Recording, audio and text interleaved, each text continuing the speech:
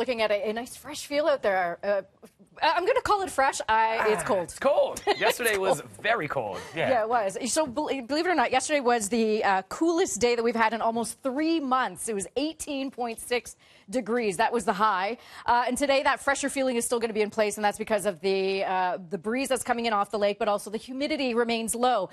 17 degrees here in Toronto. Now, we have this like blanket of cloud that is literally right over Toronto. If you go out towards Bancroft, it is 3 degrees. So where you're seeing these bluer temperatures, that's where we have clear skies. 3 degrees right now in Bancroft. So you want to call that a fresh feel? Go ahead. 16 degrees here as we go through the morning. And this afternoon getting up to 23. So it is going to be warmer than yesterday. We should see a bit more sun throughout the afternoon as well. And then tonight we're back down to about 16 degrees. So again, very comfortable conditions. And if you hate the heat or you don't have air conditioning, enjoy it, because by Saturday we are back up to 29 to 30 degrees and the humidity is climbing as well. So there's the comfort cast and those bars going up into sticky, almost muggy territory by Sunday. In fact, kids next week, Labor Day, Tuesday, Wednesday, Thursday, those schools that don't have air conditioning, it's going to be very uncomfortable, because I've got 30s pretty much right throughout the week. It's not until Thursday night that cold front comes through and really kind of cools us down for Friday. But Tuesday back to school, we'll have to watch for some morning showers, and then again up to about 30 degrees. Humidex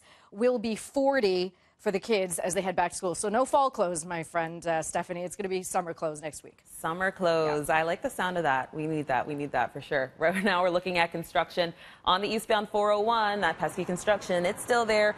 We already have delays on the eastbound 401 from approaching Mavis to about here, Ontario. And then this ongoing maintenance on the eastbound 401 approaching the 427 in the collectors. We have 2 left lanes taken out. So it is already slowing on the approach to that construction zone. And looks like MTO's just shown up to the scene, and it looks like traffic is using the bullnose to get to the northbound 427. So looks like that ramp is, I guess I can say it's now open. We are looking at some problems on the westbound 401 west of Brock Street. 2 left lanes are blocked because of uneven pavement in that area. So they're currently blocked, and it is a very slow drive approaching that closure, as it is down to a single lane. Heading off our major routes, we are looking at 2 closures, one in Brampton and one in town. Goreway and Queen is closed in Brampton for a collision investigation. And then we have Warden closed from Danforth to St. Clair in both directions for a police investigation. Now over to Mel.